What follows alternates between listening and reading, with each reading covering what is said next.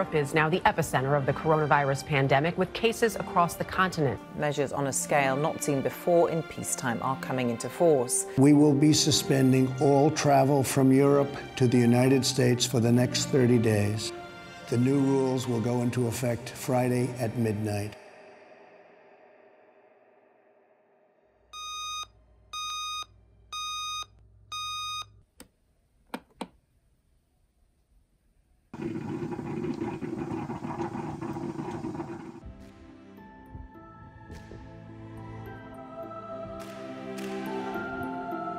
Let's suppose that you were able every night to dream any dream you wanted to dream.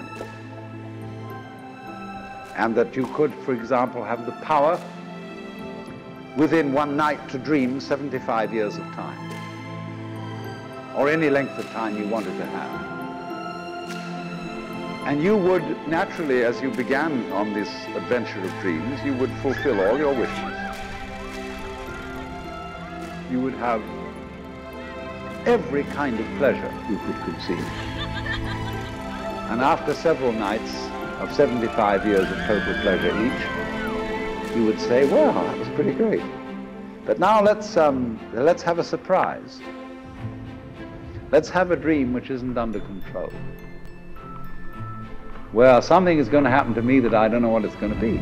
The World Health Organization has declared coronavirus a global pandemic with more than 118,000 cases. And come out of that and say, wow, that was a close shave, wasn't it?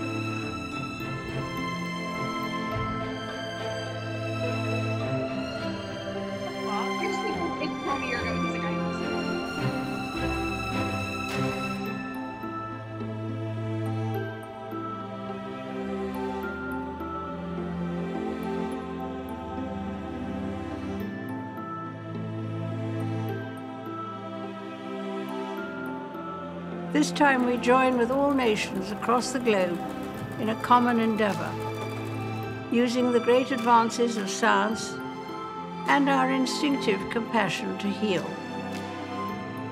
We will succeed, and that success will belong to every one of us.